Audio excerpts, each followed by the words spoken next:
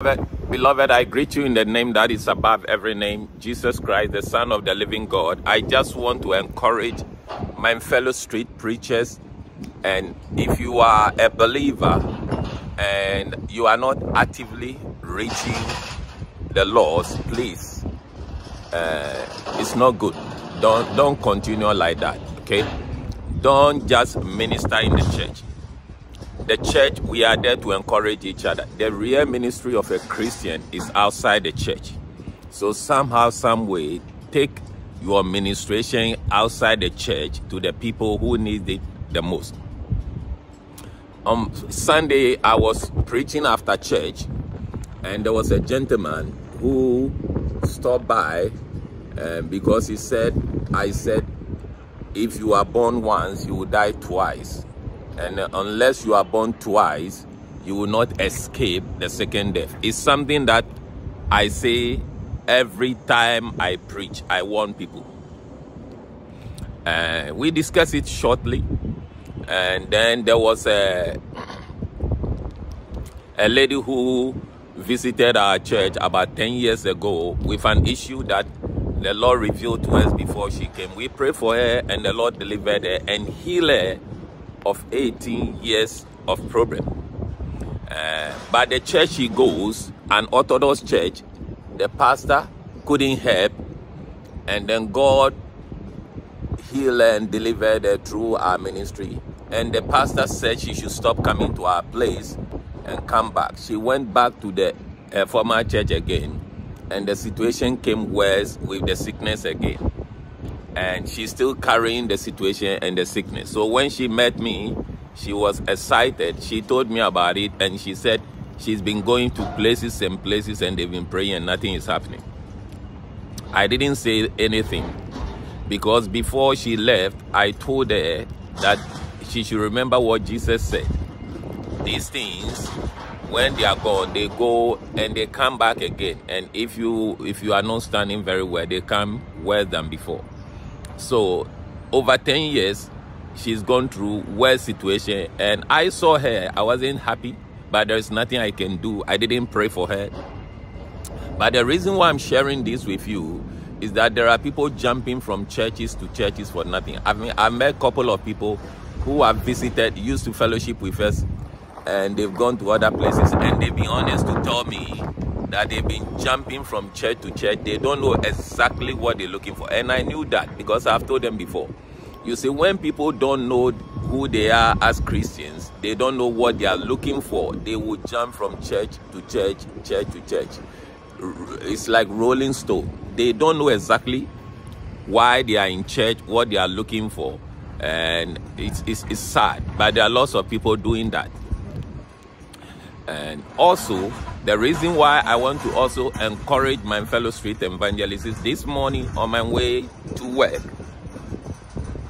somebody stopped me and said, Mr. Preacher Man, I heard you preaching, and you said, if we are born once, you will die twice. I said, yes. Sunday, somebody also was confused about that, want to know more. He said, yes, that's the reason why I've stopped you. I said, what's your reason?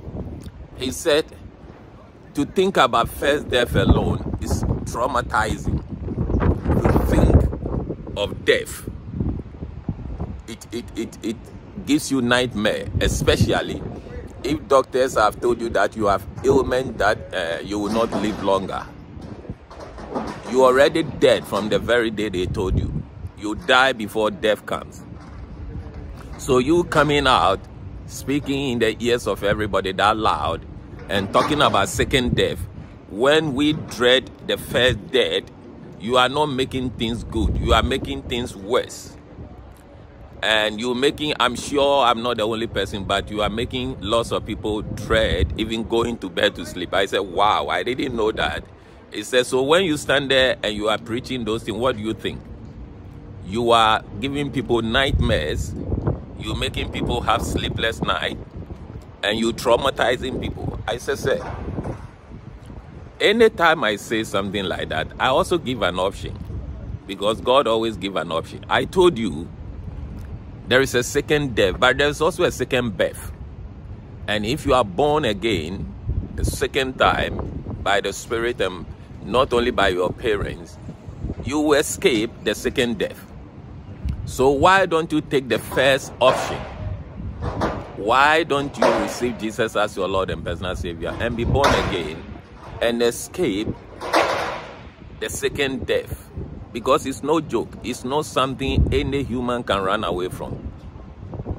So that's the option. Why don't you take that now and stop worrying yourself and stop having nightmare and be free mentally, spiritually, that the second death will not have any power over you. And I said, do you want to be born again? He said, no. I've just come to let you know that you should stop traumatizing people. I said, wow. God said, I've said before you life and death. Choose life, not death. So the choice is yours. Don't stop me again and talk to me about this, because God has given you a second offer, you are not taking it. My fellow street preacher, you know, sometimes when we are there preaching, people think we are screaming, we are shouting. There is no sense. Nobody is listening. Nobody is stopping.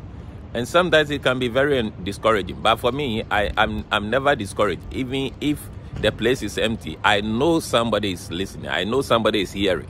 So I don't get discouraged. But in case you're a street preacher and you get discouraged because nobody comes forward to give their life to Jesus, nobody responds, don't get discouraged, because you don't know who is listening. I never saw this man. I've never met him anywhere. I didn't even know where exactly he heard me preach. He didn't mention.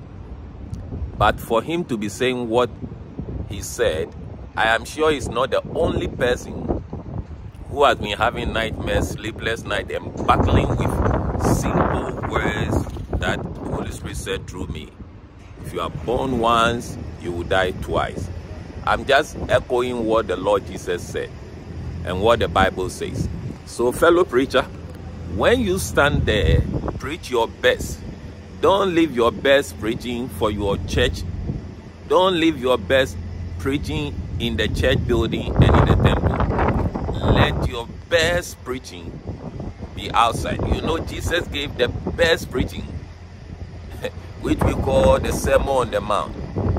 It was outside the church, not in the synagogue. All the best teachings of Jesus came outside the church. But when most of the synagogue preaching is when it was rather picky on the religious. So go ahead, keep on preaching, whether somebody is hearing you, nobody is hearing you, but preach your best preachings on the streets. That is what people will remember of you. I love you so much, and I encourage you, don't be discouraged. Your preaching is piercing hearts that you may never met. The Lord bless you all. Keep going. I love you. Speaking truth to you. The Lord bless you.